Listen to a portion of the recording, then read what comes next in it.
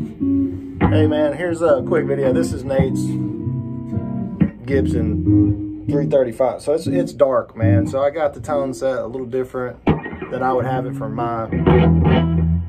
But that's about like I showed you on there. That volume's barely up.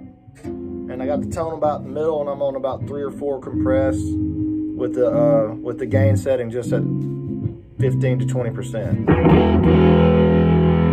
Alright, that's through my little Tammy's dad's amp that I bought from her. My little Princeton, man. Princeton's on about 3. The bridge pickup sounds like this.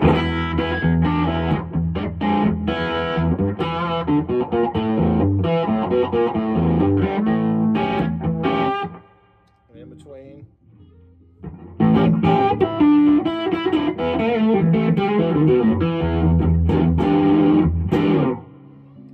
This guitar is probably a lot darker than yours, man. So the cool thing about it though, Ronnie, is you can be on that bridge. You can back off the volume knob a little bit, especially on a Gibson.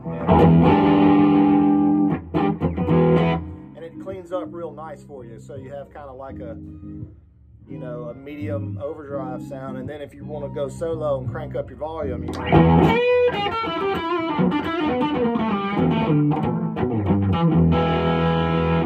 but about 6 or 7.